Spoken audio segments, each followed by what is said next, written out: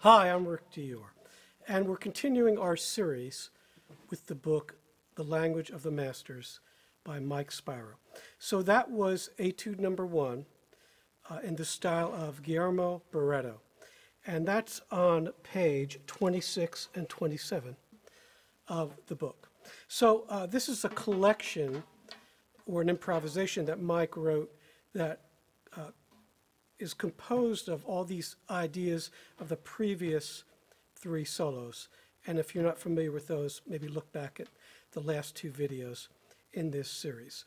So this has all those motifs and licks and techniques of the great Guillermo Barreto.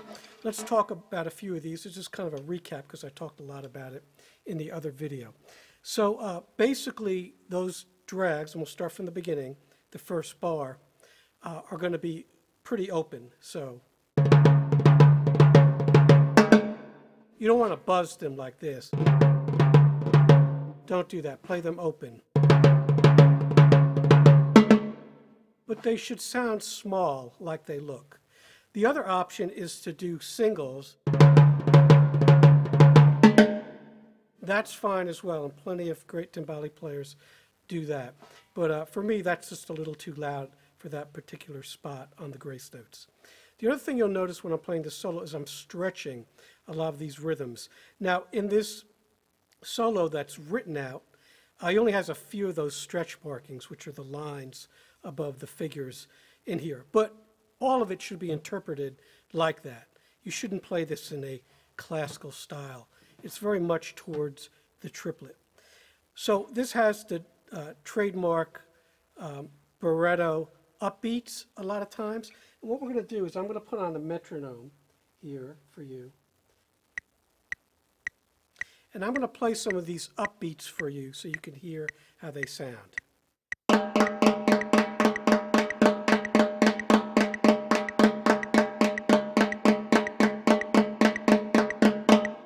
So I'll play this passage for you here, which is really interesting, starting at bar 9.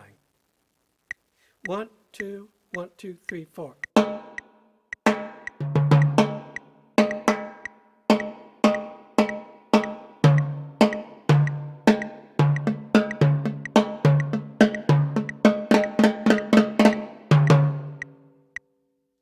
So you see there how the upbeats are emphasized, and it's more of a feel than anything.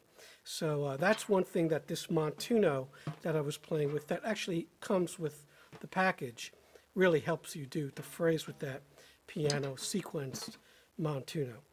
The other spot that we haven't talked about yet in the two previous videos, the 3 solos, is the figure at 61. So that sounds like this. 1, 2, 1, 2, 3, 4.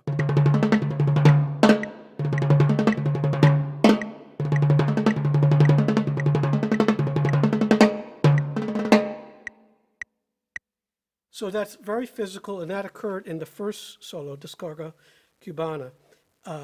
But this is sort of a reinterpretation of that.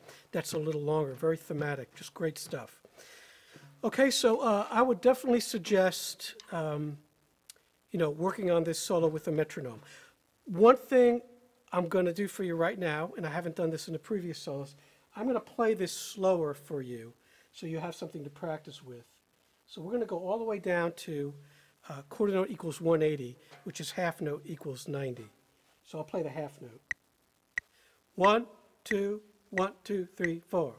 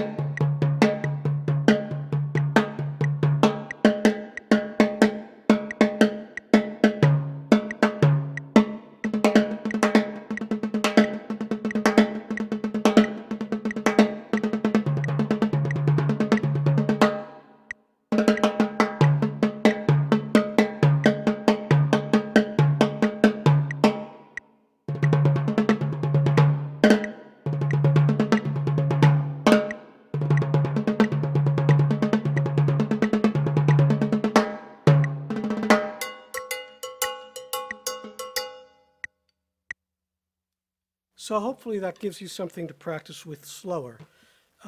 Tricky to do that as well. You should practice these at as many different tempos as possible.